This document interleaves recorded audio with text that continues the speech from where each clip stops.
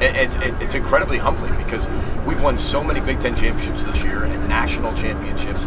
And when you're a new coach and you come into a staff of that many successful coaches, it's very humbling because you have so much to learn and you can learn so much from them. So I'm just so thankful that everybody's willing to share.